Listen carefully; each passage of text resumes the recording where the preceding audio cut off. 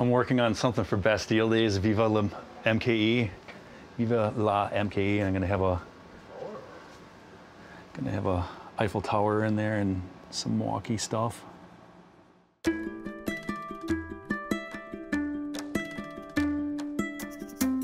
I see the world in illustration, in paintings.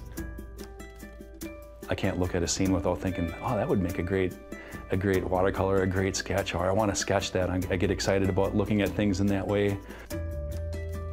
It's just something I have to do. I can't even define necessarily the reason why I want to create artwork. It's just like this need, this like overwhelming pull to do it. It's a calling, because if I don't do it, I don't feel right.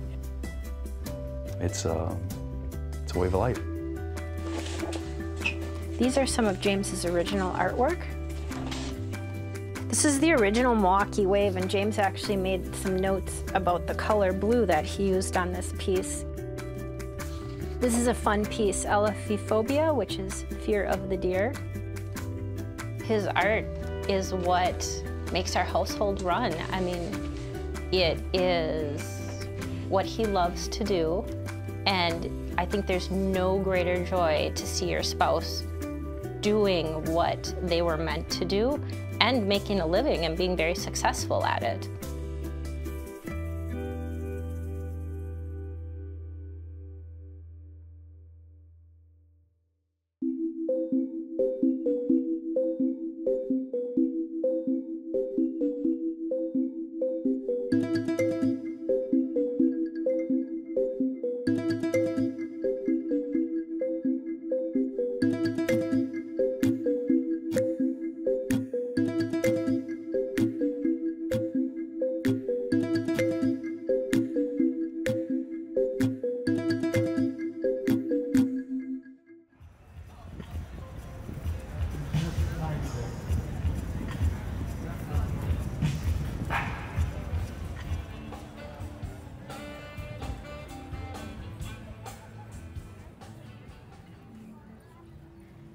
We have nothing but love for this city, and we want to share it with everybody.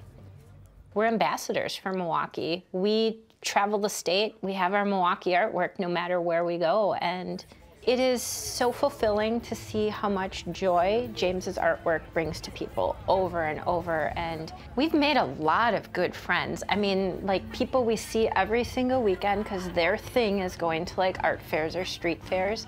So they become your friends, and they not only come to visit us at these events, but they love James's artwork so much that they want to see what's new. They're continually adding to their collections, and we're very fortunate that James's artwork continues to, be in their collections.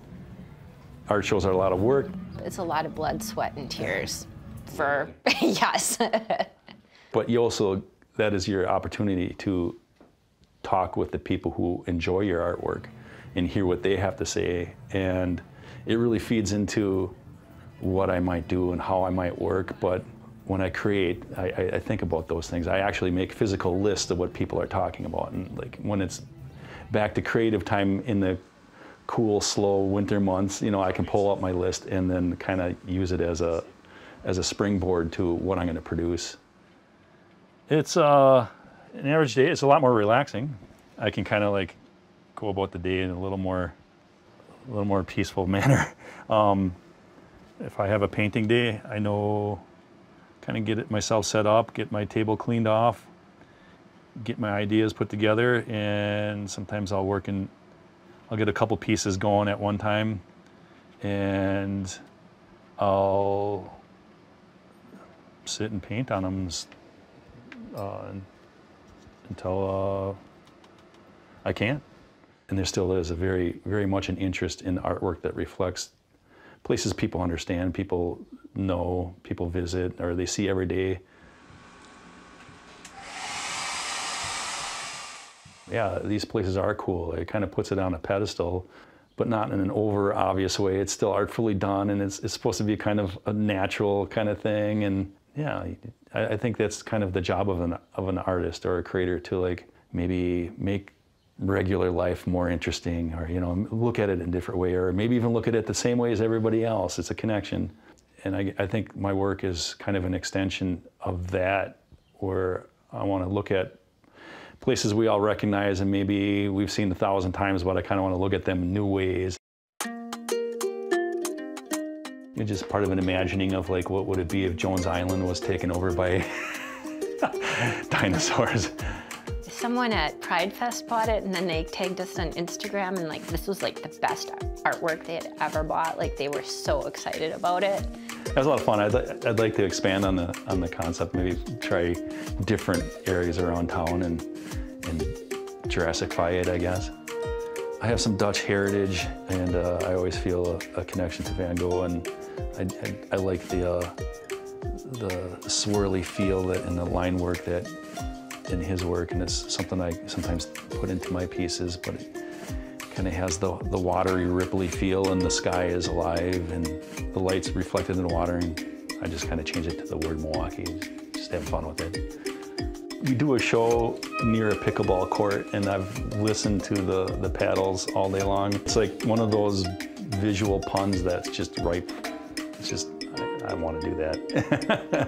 There are some people that buy artwork for the board pun, the visual puns of it.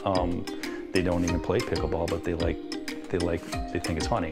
I think it was 2020 when all This the was like the pandemic piece. the waves out in the front, kind of the lake level was high, and the waves are causing troubles on the breakwater, and right where the Mount Fuji usually is, the art museum is actually the opposite shape of that, going the other way. So I think it kind of fits with the weather sometimes.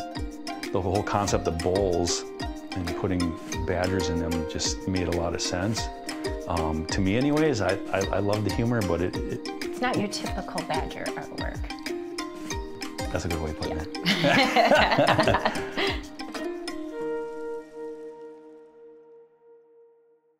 You know, most of my work is very local, very Wisconsin, very Midwest.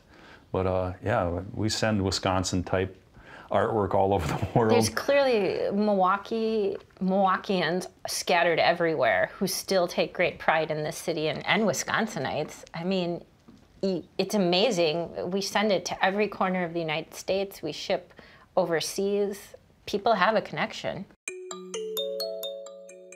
And in fact, we have a customer we've never met who just sent us a photo of her gallery wall, which was sort of like a trip through James Steeno history of all of the artwork that she has purchased from him. And I would say at least 2/3 of the artwork was from James.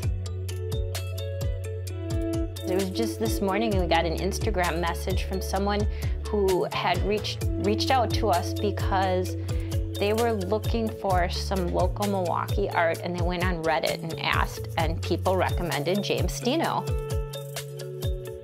I think there's a lot of places to go yet. I could probably spend the rest of my life finding views and vistas around town. I mean, it's a good thing. The skyline's constantly evolving, so I'm like, it seems like every year I have to create new work to reflect what's going on. Not only Milwaukee, like you've been adding Door County artwork, Madison artwork. People see what he does for Milwaukee, and they want that for the city they live in. You know, you can't, one thing people ask us, we can't measure like how well known I am, or how well people know my work or not. It's a tough thing to measure, but it's always fun to see people enjoying the artwork, and it definitely informs what I do, but it also gives me like the energy and the inspiration to keep on going. Like I think a lot of times I feel like I owe it to people to keep on going as long as I can, producing this artwork, so that it's that there's something there for them to enjoy for years to come.